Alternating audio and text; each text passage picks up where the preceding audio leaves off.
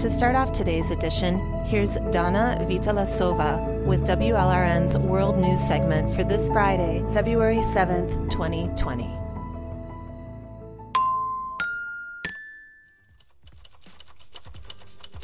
Approximately 350 people, mostly women, gathered in the Microsoft Auditorium at the Seattle Public Library on Saturday, February 1st, to attend a panel on women's rights. The event, titled Fighting the New Misogyny, featured speakers Lierre Keith, Dansky, Saba, Malik, and Meghan Murphy. Between 75 and 150 people showed up to protest the event, some dressed in black with masks on. The Seattle Public Library, together with the Seattle PD, were able to create barricades between the two groups and keep the attendees of the women's rights discussion safe from potential violence from protesters. One woman, however, 60-year-old Laura Love, who attended the talk, reported on social media that a male protester kicked her in the knee. It was also reported that at least one woman was surrounded and rushed by protesters as she was leaving the event. The speeches made by Meghan Murphy, Saba, Malik, Lierre Keith, and Dansky not only emphasized the different lives of these four women, but also presented their expertise on and analysis of gender identity politics and why it is harmful to women's sex-based protections and rights. Major media outlets didn't seem to be present at the event, but many attendees had their cell phones out, capturing video and audio. The organizers of the event live-streamed coverage to the World Facebook page, where it has over 13,000 views as of Wednesday this week. Vajra, a longtime feminist activist and panel discussion attendee, told WLRN that the event in Seattle was a game-changer for public libraries across the country. Quote, "Now, it is known that we can hold this kind of talk and not have the TRS take it over and cause disruption and violence. Other chief librarians are watching. Seattle has set a precedent in our favor." End quote. This January, a U.S. judge awarded 22 young women who had been tricked into appearing in widely distributed online porn videos $12.8 million in damages for the emotional trauma and reputational harm they experienced. The complainants were women aged 18 to 23 who were duped by three men running a website called Girls Do Porn. These men told the young women their pornographic footage was only meant for a private collector or for release on overseas DVDs.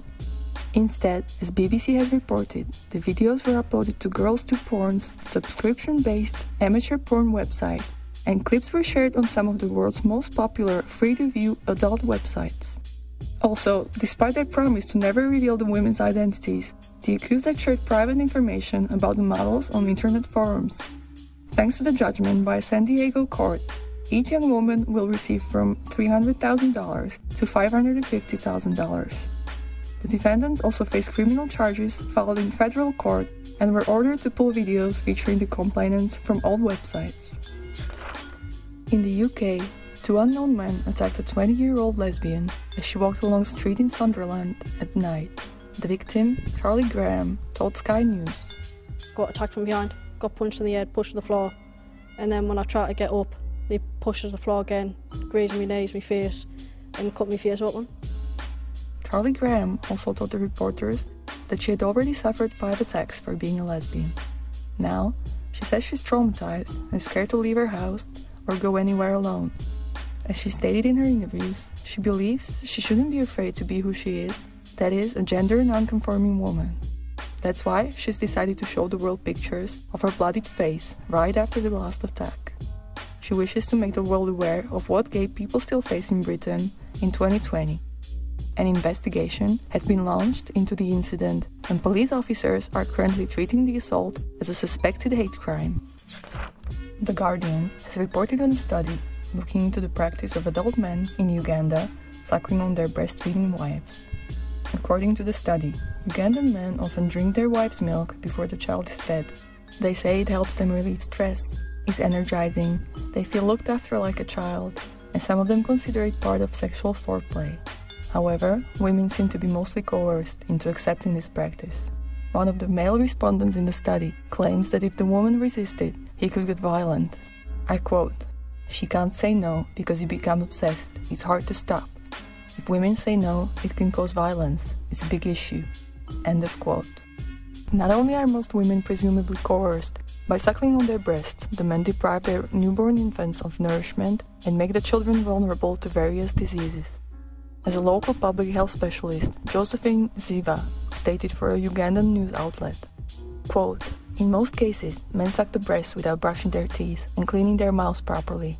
As a result, they leave some bacteria, which are in turn sucked by the babies, who end up catching different diseases, especially diarrhea," end quote. Beside Uganda, breast suckling by adult men seems to be common practice in Tanzania, Kenya, and Nigeria. In Canada, 22-year-old Marilyn Levesque was murdered by a man on day parole from prison. In 2006, the suspect was convicted of the brutal murder of his then-girlfriend, Chantal Deschênes, and sentenced to life in prison, the first 15 years of which he would not be eligible for parole. However, in 2006, 5 years earlier than the original sentence dictated, the murderer, Eustacio Galiz, was allowed supervised outings. Last March, he was released to a halfway house, but at his September parole hearing, he was still denied full parole, with the board commenting, quote, "During the hearing, your parole officer underlined a strategy that was developed with the goal that would allow you to meet women in order to address your sexual need. The hearing allowed us to realize you managed relations with women that the board considers inappropriate," end quote. At that hearing, the board concluded Galiz's behavior, quote, "paradoxically constitutes a worrying and significant risk factor," end quote. According to CTV News, it was Galiz's caseworker who allowed him to frequent prostituted women. Levesque was one of these women. Canadian parole board members stated for the Montreal Gazette, quote, "If you don't have experienced board members and just new people, some mistakes can happen, some issues can happen," end quote. According to our sources, the changes to law that allegedly brought in inexperienced parole officers happened in 2017. The Canadian Public Safety Minister, Bill Blair, ordered an investigation by Corrections Canada and the parole board to determine the circumstances of Galiz's release and provide recommendations for change. South Korean women are urgently calling for an international investigation into a case of mass online sexual exploitation of women and girls, called the N-Room. It is assumed that within the N-Room case, 2 young women or girls become online sexual slaves every day. The exploiters enslave them by tricking them into sending their nude pictures or videos, as well as identifying information.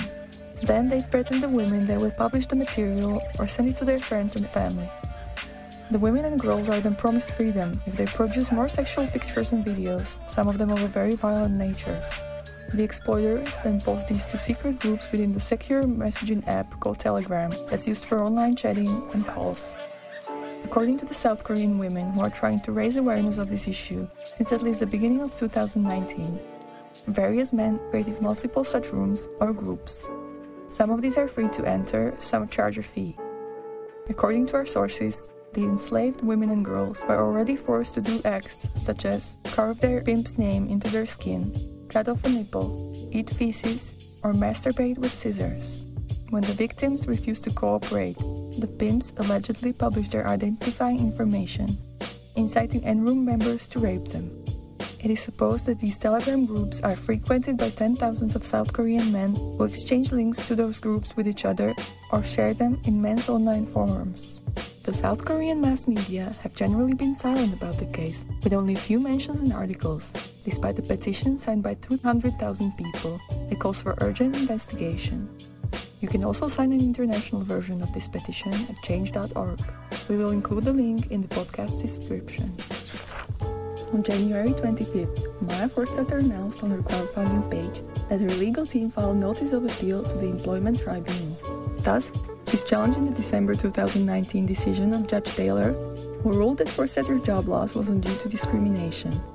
Maya Forstater lost her job at the think tank in 2019 after her superiors accused her of making transphobic statements on social media. As Maya Forstater says on crowdjustice.com, quote, "I was utterly disappointed but not defeated when the tribunal ruled that my belief that sex is an immutable, material reality is not protected against discrimination. The tribunal also ruled that my lack of belief that everyone has an inner gender identity which trumps sex is not protected." End quote. With this appeal, a second judge will read what the legal team has submitted and consider whether the grounds for appeal should go ahead to an appeal hearing. That concludes WLRN's World News segment for Thursday, February 6, 2020. I'm Dana Vitalosova. Share your news stories and tips with us by emailing WLRnewscontact@gmail.com and letting us know what's going on.